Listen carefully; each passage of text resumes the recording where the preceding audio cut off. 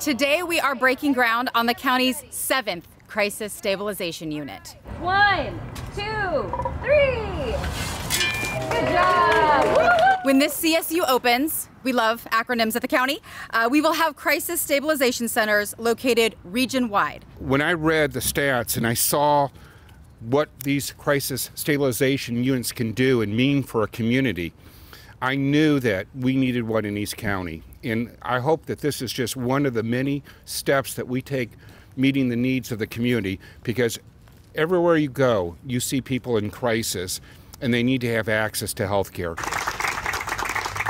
The East County Crisis Stabilization Unit is the realization of a vision for regionally distributed behavioral health care.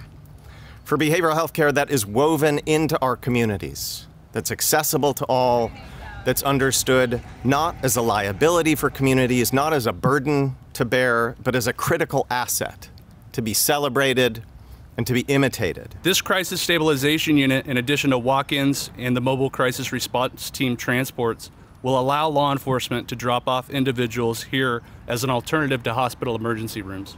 It will allow those in crisis to receive the appropriate care they require and allow law enforcement officers to quickly return to their duties where their skills and time are most needed. This is going to be our 68th LEED certified building.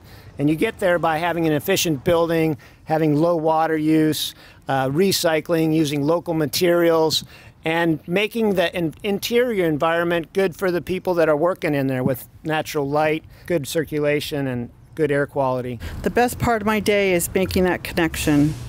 It can be as simple as getting them a meal, listening to them, and asking them, how are you doing?